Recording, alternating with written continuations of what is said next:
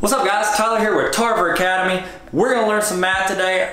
If you could hit subscribe, you will ace all of your tests. You'll make 100 on every test. It's a guarantee, maybe. So we're doing a multi-step equation that has parentheses. So try to give this a chance on your own and then we'll work it together.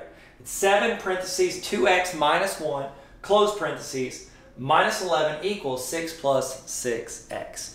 Give it a shot, then we'll work it together. Okay, here we go. So here's the deal. Whenever you're doing these, you're trying to get x by itself on one side of the equal sign and then your numbers on the other side. Because we want to figure out what does x equal, okay? Here's the deal. A lot of people mess up here because they don't know what to do with these parentheses. Well, first off, if I can simplify what's inside, I will.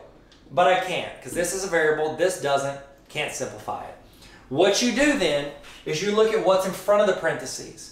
That is like saying you're multiplying everything in here times that number. Most people mess up by just multiplying the 7 times the 2x. So like, oh, okay, that's 14x minus 1. That's where they mess up because you have to do something that rhymes with schmishmibute. That's right, distribute. And you got to multiply there and there. And if there were more subtractions and stuff inside the parentheses, we'd have to go there too. But we don't. So we do 7 times 2x, which is 14x, and then 7 times negative 1, which is negative 7. Don't forget your signs there, guys. Then everything else just comes down. Okay? Everything else stayed the same. Now, I can simplify. Before I start going across my equal sign with stuff, I can simplify on one side. So this negative 7 minus 11, I can simplify that. What's negative 7 minus 11? It's a negative becoming a larger negative, so it's negative 18. Oh, sorry, don't forget my x. Negative 18 equals 6 plus 6x.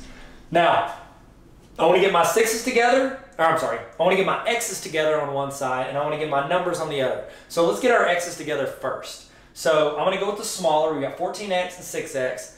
I'm going to do the opposite over here to get rid of it. To get rid of 6x on this side of the equal sign, I've got to subtract 6x. But you can't do something to one side without doing it to the other. That equals 0, that's canceled out. 14x minus 6x is 8x. Bringing down negative 18, bringing down 6. Now I gotta get my numbers over there. I've got my x over here. It's by itself, he's the only x. He's not by itself, but he's the only x over here. So all my numbers gotta go over there. So opposite of subtracting 18, we're gonna add 18 to both sides. I don't know why I did that. That's gonna cancel out. We've got 8x equals 24. Last step, we can't just, do not subtract x, 8 from that. Okay, that would be wrong. You gotta do the opposite of what's happening. It's 8 times x. So what's the opposite of multiplication? Division, that's right. So I felt like Dora the Explorer. What is it? Division. Opposite of multiplication, we gotta divide 8 on both sides. That'll cancel it out here because it becomes 1. And then that is 3. X equals 3. If you want to check that, plug 3 in here and plug 3 in here. Work it. If that equals that, you did it correct. So there you go, guys. Congratulations. You did it. You learned. You did it. You could do this the whole time. You didn't know it, but you can. So congratulations. Y'all be good. Stay sweet. Subscribe, maybe.